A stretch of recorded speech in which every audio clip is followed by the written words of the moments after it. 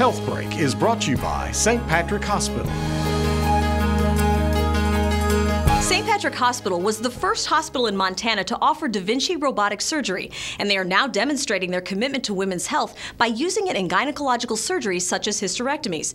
Dr. Janice Givler demonstrates the robot's groundbreaking abilities. The wrists of the instruments can articulate much like a wrist on a human.